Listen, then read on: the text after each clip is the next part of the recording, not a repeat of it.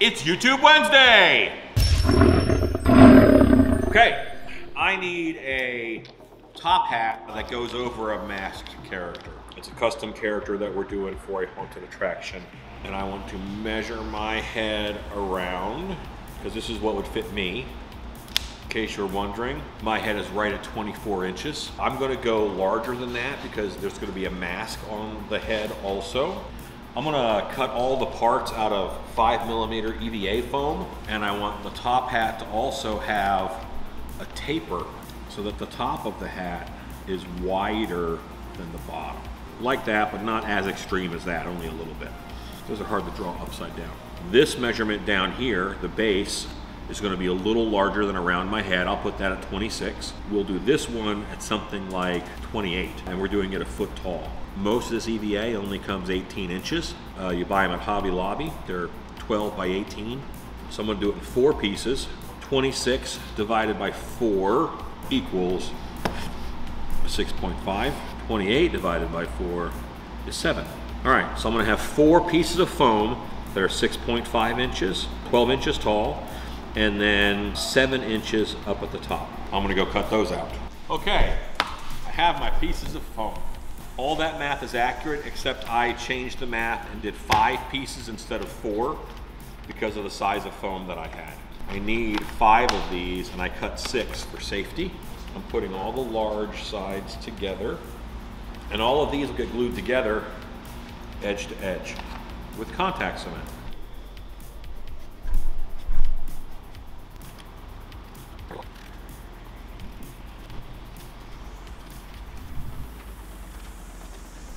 The contact cement has to be dry before I put it together.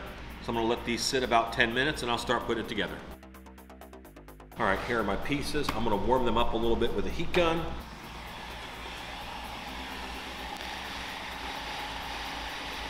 I'm gonna use the flatness of the table to make sure that my edges line up. One seam, I have a few more to go.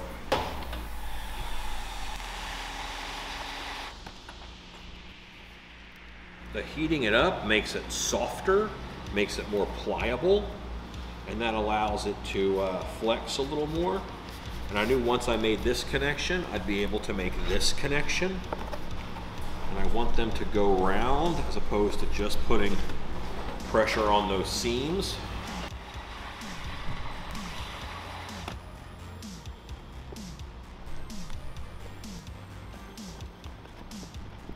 A little big for me, which is what I want.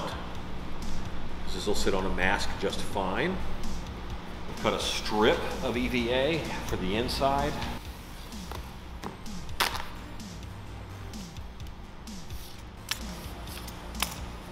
Lower, upper. This is going to go inside and reinforce all those seams in the back. So it's not just a butt joint. So there is more surface area holding these together. Most glues are successful because of surface area. The lower ring will also work as a stop in case the hat is too big. Maybe their head's not as big as mine. It doesn't fill up the mask. Well, that ring inside, about 1 inch up, will actually keep that hat from falling down much further. See, I'm not a perfect circle right now. That's because there's different stress on this. But if I warm it up, I can even out that stress. Think about a curve and how a curve works. The outside has to stretch the most. I'm gonna let these guys dry, about 5 or 6 minutes.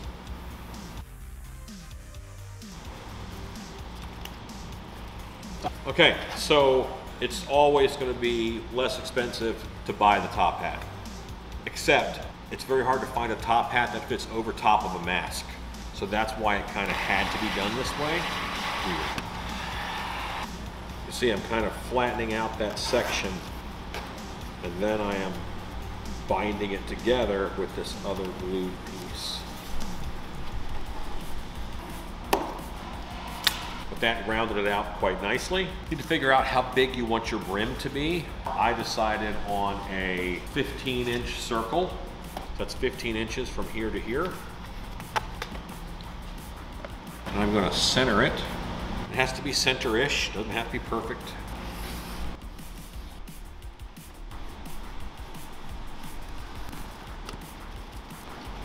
cutting a hole just big enough for my hand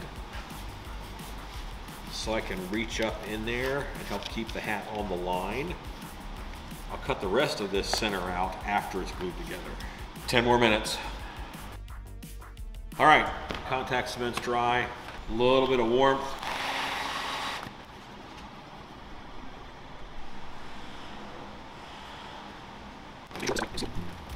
Now I'm going to cut this out, and I just kind of cut a spiral to give myself more and more room. I'm getting closer and closer to the edge. Just a nice sharp razor knife.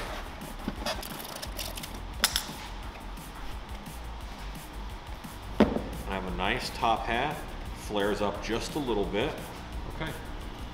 Hi, Stacy, your friendly neighborhood suggestion harpy here at Stiltby Studios, and today we're going to be covering an EVA foam top hat in fabric. Step one is I need to put a top on it. So I've got it lined up on my EVA foam. I'm going to trace the inside to make sure I've got my interior diameter.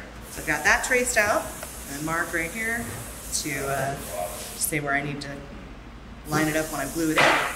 Take it away and cut it out. And I can trim this down a little bit more if I need to, if it's not going to fit exactly. I'm not worried too much because it's going to be covered with fabric. And voila. I'm going to coat it with contact cement.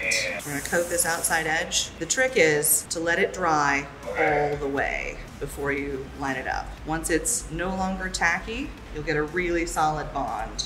I'm using the heat gun pretty sparingly because I don't want to boil my glue, and I don't want to re-loosen any of the previously contact cemented bonds on this. If you hit it really hard with the heat gun, it will do both of those things. It will not make your job any easier. And there you go. We're lined up. Now we have a top. So now let's move on to fabric. I'm going to take some measurements really quickly. So we've got 27.5 inches around the bottom, rounded up to 28 on the top because so the covering for it is not going to be super flush to the sides of this. It's going to be a little bunchy. Top and bottom, we're just going to trace it onto the fabric. We're going to be using our beautiful purple scrunchie. And when I cut this out, I'm going to leave myself maybe a ½ inch of seam allowance. We're going to do the same thing for the bottom, and I'm going to get some weights to hold this down to make sure that I'm getting a flat connection. So now we're just going to trace this as well. And we're actually going to do this twice and sandwich it in the middle.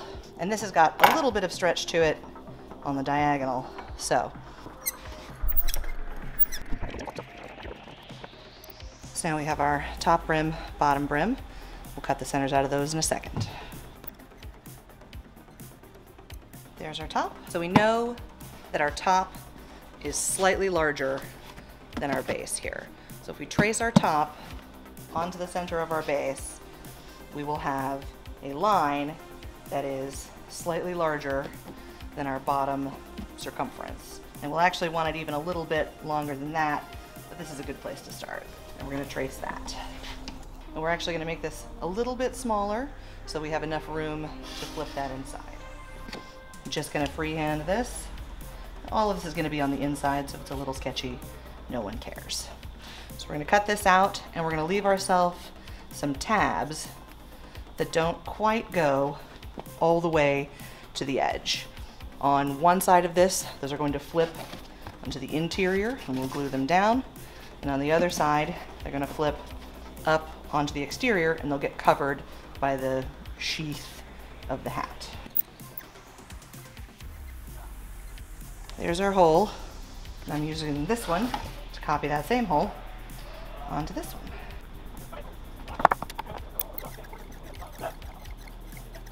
A little under an inch there, so I'll just go ahead and mark a couple of those. Just like that. We're going to trim those all the way around.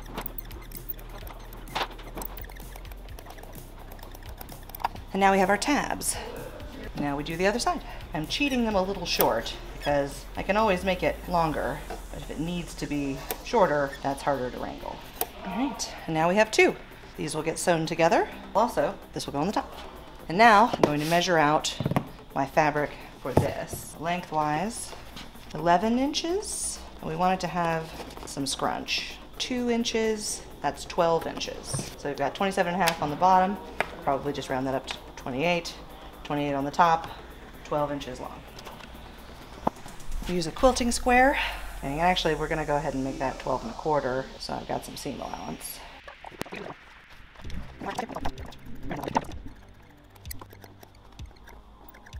And now we have all our pieces cut out. So we're gonna move to the sewing machine. Start with the brim. So we've got that lined up, with our edges together and our right sides together. We're going to clip it. I like clips slightly more than I like pins, although there's some things that pins are better for. These are little sewing clips, and they work really well, and they have one flat side, so they sit evenly on your table. I'm staying pretty close to my original traced edge there, because I want this to lay pretty flush on the outside.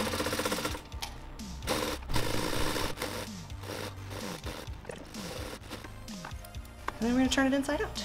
Now you have a big purple donut. We're gonna see if we can flip this over the edge. Since it's pretty flexible EVA, shouldn't give us too much grief, and should be able to do it without too much distortion. And there we go. We're all the way in. You can see there we've got room to glue your tabs down on the inside. And then on the outside, all of our tabs sticking up. That'll get hid by the sleeve of the cover. So we're gonna set that aside and make our sleeve. So we've got our long piece here, and we opted for not making it any smaller on one end. I am just gonna sew it. So now we have our sleeve. This one I am going to clip our top into our sleeve. So because this is a little bit larger than our sleeve here, I'm gonna run a gathering stitch around the outside of this and pull it down some. On a standard home machine, this will be pretty much the same to do a gathering stitch. You're gonna increase your stitch length as long as it will go. On a home machine, you also maybe reduce your tension a little bit. I'm not gonna touch the tension on this. Now this is some pretty heavy duty thread, so I'm probably only going to do one. If you're using standard thread, you'd run two lines of stitches together so it won't break. And then the fabric will slide along those stitches. I'll show you here in a sec. Give myself lots of tail to have room to grab onto. And just inside my line here, I'm going to run a long stitch all the way around. Give myself plenty of tail on this side as well. Find your bobbin thread here, hold on to it and pull, and it gathers that in. I don't need much, all about making adjustments. So now that we've got that fullness distributed all the way around the edge, we pin again. I'm gonna start on one edge, then I'm gonna go around to the opposite side. Here's my other half. Evenly spread it out through the whole thing. Okay, now we have that fullness distributed around the entire thing and it fits, so we're gonna sew it in. I'm straightening this out underneath as I go to make sure it doesn't get bunched.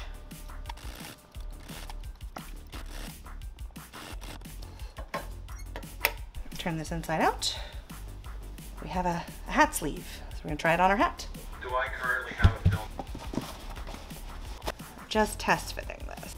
It looks like it's gonna fit, and it looks like a slouchy top hat. So we've got all our edges notched and trimmed, and we're gonna glue down these edges. We're gonna start gluing down our tabs. So I've got a really flexible hot glue here down to a fairly low temperature. I'm just going to apply a little bit to this tab, fold it in, and then we'll be applying hair on the inside later. We're gonna rotate around to the other side, a little bit of hot glue, fold it in. And we're just gonna do that all the way around. Now that we've got all that tension pretty evenly distributed, you can just go around and fill in the rest. Now we are all attached on the inside. We're gonna do the same thing on the outside. Pressing it down to make sure that we're flush at the bottom of the hat. All right, we've got our top and bottom sides of this glued on. We've got our sleeve put on, and we've scrunched it to where we like it.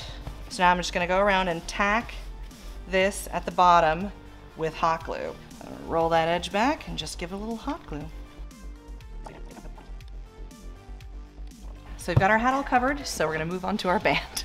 So basically we're going to make a big piece of bias tape. We've measured our bottom at like 29 inches, so we're gonna make this a little bit longer. We'll do 30. So we're gonna go for our 30 inches here, straight down, and we go again. I'm gonna cut that out. Square up our ends, and we're gonna glue it on our hat. First, we're gonna lay down our bottom edge with hot glue. This again is a very flexible hot glue. I'm just gonna fold that up. Gives us one clean, pretty edge on the bottom. Do the same thing on the other side. These are the very flexible hot glue sticks that we get from glue-sticks, stix-online.com. So now we've got our flexible bias, and we're gonna glue it on. Lining that up with my seam in the back.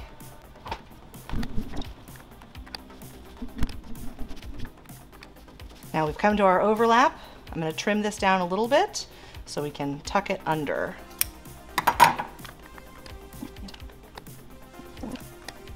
Our hat banded. So now we have our hat totally finished, but it is entirely too pretty. So we are going to distress this. Let's get some spray paint. So we've got our spray paint, espresso brown, smoky beige, flat black. The first thing we're gonna do is we're gonna go in with this espresso brown, and we're gonna knock down the shine.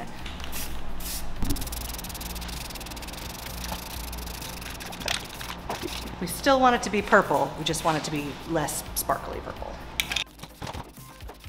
So now we're gonna go in with our flat black and darken this up a little bit in some places.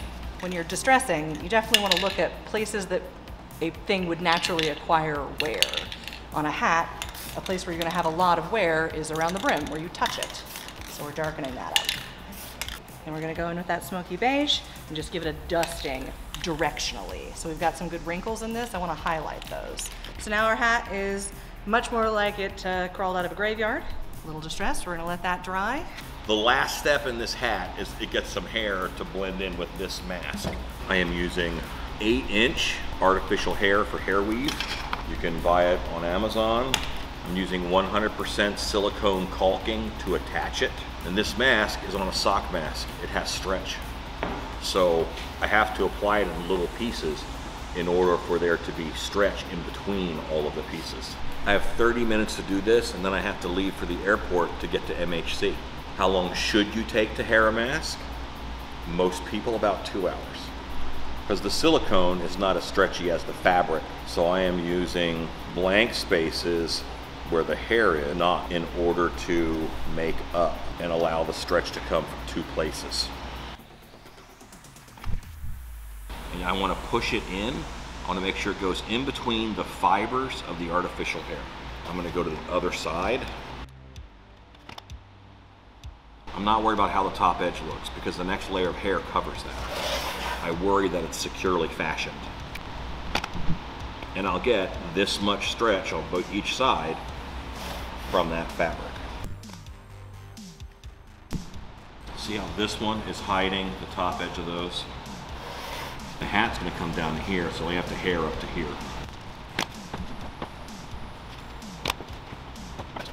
That is the mask. And now I'm going to do the hat.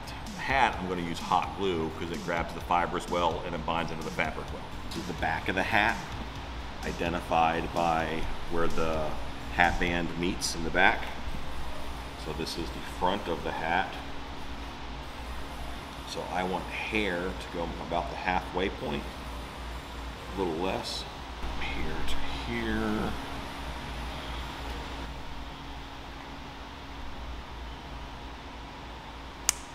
Two runs of this hair is pretty full, and that's going to be enough to blend in with the hair in the back of the head. I want to make sure I'm even, so I'm attaching the middle first.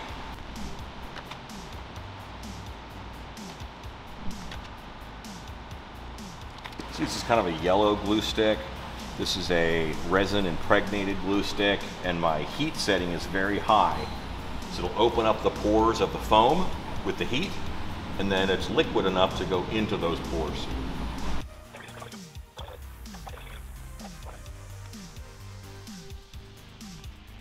So now I have glue coming up through the fibers of the hair. I'm gonna run a little bead of glue along the top to bind all those together, and then I've got like a comb holding it in on both sides. That has to cool, that has to dry, mask is ready.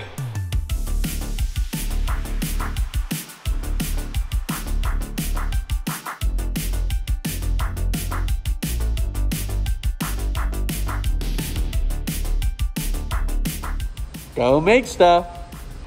Go make stuff. It's time for some Patreon shoutouts. A special thank you to the following: Brandon Nelson and Thomas Kaufman. If you would like to support our channel, head on over to our Patreon. Link in the description below. All our supporters have access to more behind-the-scenes moments that are not available anywhere else. As always, make sure you subscribe and go make stuff.